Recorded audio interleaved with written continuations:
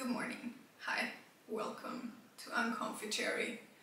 My name is Tinti and today I'm gonna show you all the things I bought to start a small art business. I also welcome you to like a shit show of a studio right now because I wanted to unbox this all on camera and like show you all the things I got. Obviously, like I unboxed like half of the things already from the boxes it came in because otherwise it would have like I just couldn't I just couldn't wait. But today I'm gonna show you all the things I got to start a small art business. And wow, there's so much stuff around me. I'm gonna start with the big things. I'm gonna start with my printer I got for myself, which is I wanted to have a printer which is refillable, and therefore I went with the Epson ET 2850. I'm gonna open this now because I really want to.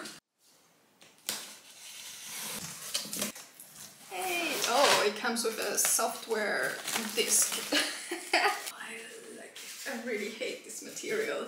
Styrofoam. Ooh, the worst. Nice.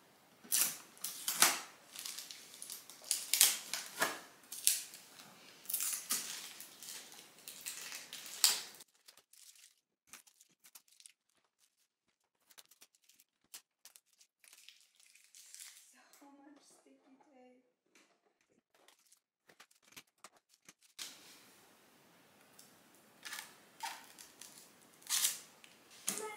The second big thing I got was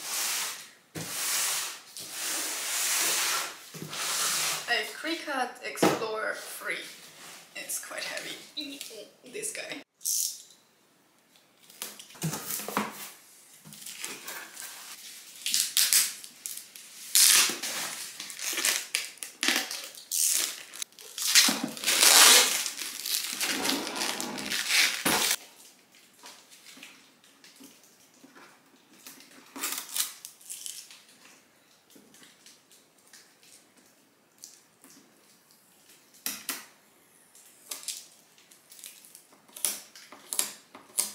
I'm so excited for this.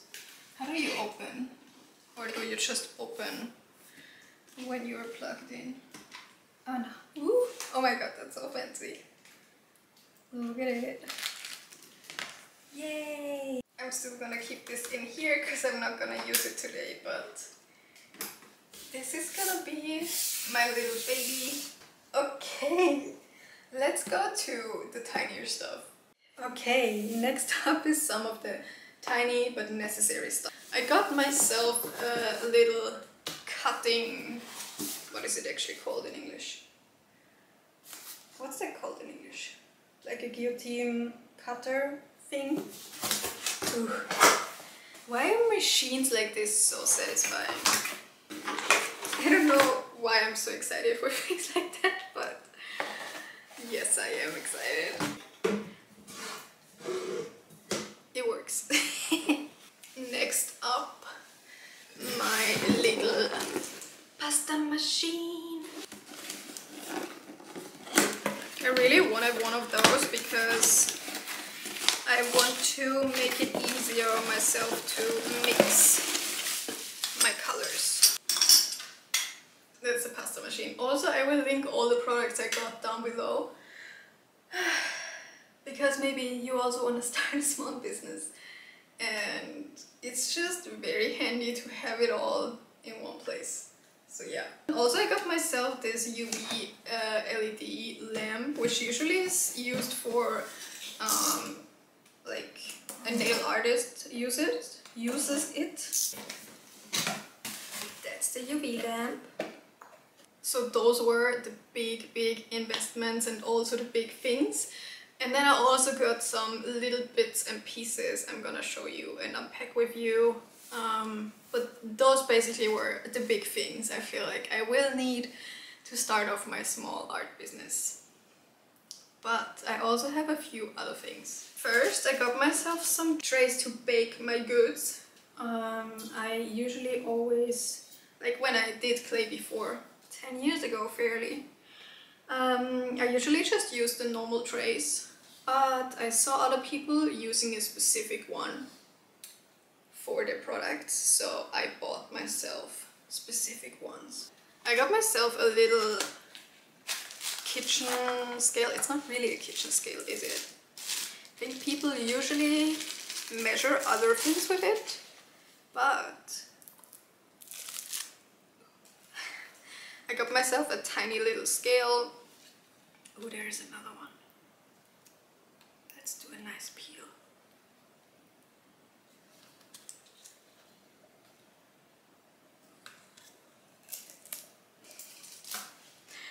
Is there another one? Oh yeah, there's another one.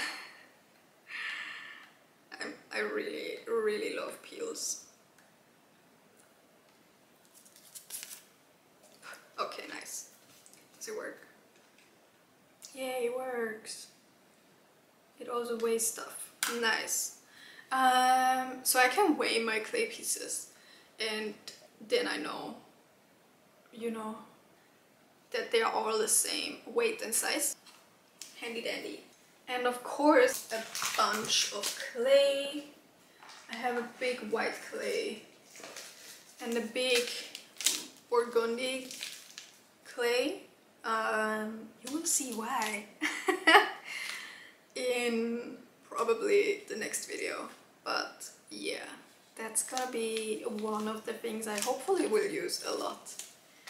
And then I got myself a beautiful green and this greenish yellow, because this I really just got because I wanted it, but this will like act as leaves. And then I have a patch of a lot of small ones. I got this multi-pack, and there is like this small ones, 25-gram pieces, because I wanted to have a lot of colors, but I didn't want to buy the usual Fimo size, because I thought there is probably certain colors I will use not so often, but would like to have small pieces, and then I rather have them super small than very big. So I have a bunch of those. These are also effect colors, which I thought might be interesting to try, because it also has those nice little pastel colors in there. That's really mainly why I bought them. And some of the more classic colors. So yeah, those are definitely some of the colors I will use more, the classics, and I'm really excited actually for the white, which is, where is it? Ah, there. The white, which is see-through, but also the glow-in-the-dark color, because I think those are very fun. Also, it glows in the dark. Like, that's so cool. And with that, I also got like liquid polymer clay to mix in the clay to make it a different texture, basically. And yeah, I'm excited for those too. Ah, it's so nice. Then I have all my tools, which I actually already had those tools, but those are all my tiny tools to make my keychains. And with those I also have my keychain stuff, some small little rings, those little guys to make my initial part for the keychains, and some magnets. So let's put this all back in here.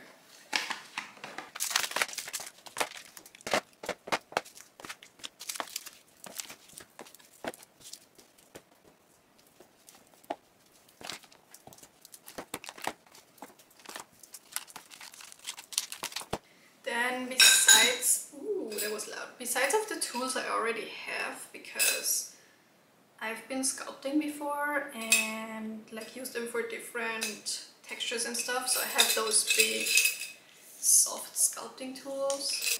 And then I have a second tray where I have all the tools which I think I will use more often because they're tinier. I also got myself some new ones because back then I didn't have those. So I figured I'm gonna get myself some pointy tools to, yeah, make this all happen a little bit easier. So those are my tools. A few cotton, what are they called? Those guys. I can't remember right now what they're called. Great, my brain is amazing. Q-tips, Q-tips. So I also got a few Q-tips in here. I got them with bamboo because, you know, they're just a little bit better. And those are with paper. They are just a little bit of a different texture, basically. That's all the difference to it. Also have my little tray here for the alcohol. I got myself pastels. I had some before, but I sold them actually because I never used them. So I figured, why would I have them if I don't use them? I will upload my whole artist story probably very soon, but I basically like convinced myself that I'm not an artist and I will never do this again. Probably like almost a year ago. And yeah, it took me a year to realize that that's just not how it goes. I could not convince myself really that I'm not gonna make art my whole life again. So now I decided to make my own little business, and yeah, long story short, but I bought myself some pastels. So beautiful. Then to glaze them I bought myself UV resin. I have some gloves to protect my hands while doing the whole glazing part. Some paper wipes because that's what you need always and always for everything. Alcohol, which I want to refill this in a smaller pot so it doesn't take up so much space on my table. And I think, oh, you're standing on the last piece I got. Excuse me. This is for the Cricut. I always say Cricut. This is for the Cricut, and it is the light grip matte. So I can just put the sticker tape on there and let it cut it out. So yeah, I think that's the last piece I got for myself. Of course, like I have a bunch of acrylic paints and stuff like that, which I will also use for making my little clay friends. But yeah, that's basically all I got to start my art business. It's insane that this all is gonna hopefully start off something I was always dreaming of. So yeah. Again, I will link all the products down below for you if you want to buy something or were looking for something and found it here. Thank you so much for joining in today. I really appreciate you, and I can't wait to share more of my journey with you. I'm gonna try to do some vlogs about how I set everything up and stuff. I'm so excited. This is making me so happy. I'm like close to tears right now. It's finally happening. I've been like neglecting my art hard for such a long time, and it's so beautiful to finally acknowledge this part of myself again. So yeah, again, thank you so much for watching. I hope you have the best day ever, and we see each other in the next video. Bye!